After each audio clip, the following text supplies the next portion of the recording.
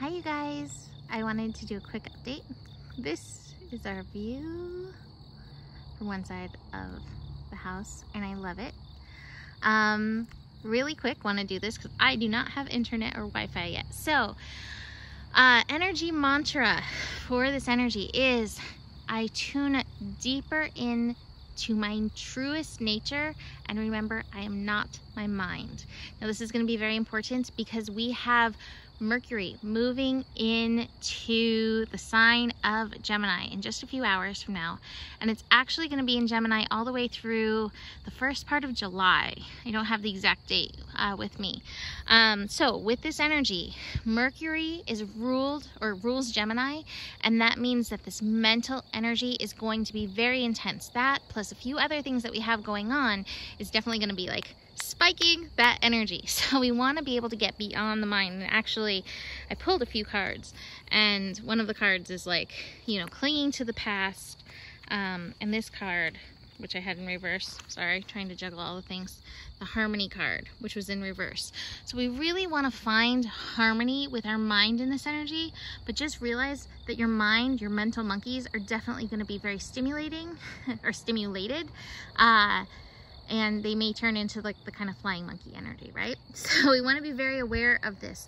Now, especially when Mercury shifts signs initially, it can kind of feel like a retrograde. Now we are heading into a Mercury retrograde imminently, but not yet. So we're not there yet, but if you have technology issues or communication issues popping up, give yourself more time to go anywhere. Just weird things. For instance, our apartment that we just lived in, we had a keypad on there, and we used the keypad and did not lock the door when we left, and the door is locked and the people can't get in, and we're like, that's weird. This is Mercury. It is Mercury mischief, and I can't tell the people like, oh yeah, this is Mercury, the Mercury mischief. But you may find situations like that kind of popping up in and amongst this energy. Now, besides this, we have the moon in Aquarius. The moon in Aquarius also spiking the energies, and it will be connecting with Jupiter. Jupiter also finishing up in Aquarius.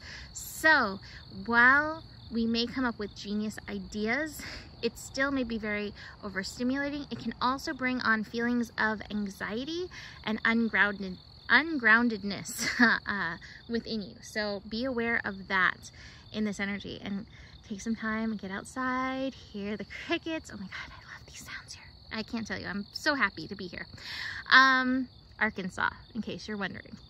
Is there anything else I wanted to mention? Yes, moon. The moon is going to go void of course in the day after making some of those connections. It's going to move into Pisces later in the day, and Pisces will square Mercury newly in Gemini.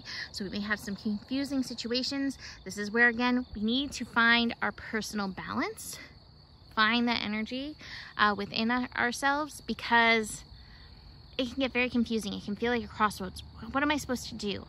I think that there's this overwhelming feeling of trust and knowing that things are okay, even if they don't necessarily seem okay in this moment. Do you see the little pink in the sky right there? How cute.